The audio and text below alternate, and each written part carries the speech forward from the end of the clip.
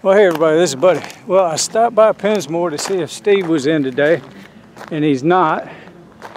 But I talked to one of the lead guys named Jerry, and he told me that they were holding off on like this piece sticking out here with the fireplace and that above the door right there, or the window. They're trying to get a certain style that's different than what you see here, but it's similar.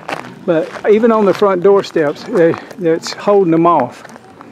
But as you can see, it hadn't been a whole lot done since the last time I was here. Last time I was here was about, I'm going to say 7 months, something like that. But I thought I'd show you this part of it while I had a chance. Pensmore. Well, I'm standing in front of Pensmore now. I was at the back. But now you can look and see that those corner pieces and that piece above the grand entrance is what he said it was holding them off a little bit on getting this whole front part cladded in and what's left on the back.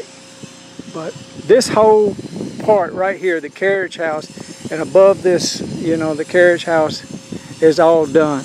And so there's like 6 bedrooms, full bath, and kitchens. Each one of them has their own kitchen. But the mansion, as I walked through it to get to where Jerry was, I've seen a lot of drywall taking place, but even that process is not where it could be. I mean, this thing was scheduled to be completed a long time ago. This is 2018, and like Laura reminded me, he said on some of the reports that I blogged about at the early beginning part of it, it was supposed to be completed in 2011.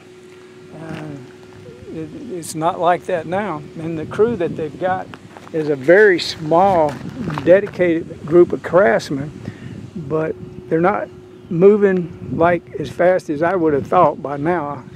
So, all right. I'll check back later, and Steve may be here, and hopefully I get that interview with Steve about this, you know, solar. And I'd love to talk to you about the geothermal and be able to do a video and show you that. That is, I can't even point to it. It's a big part of the house in that direction, kind of under the ground in the basement level. But it's quite an undertaking of geothermal.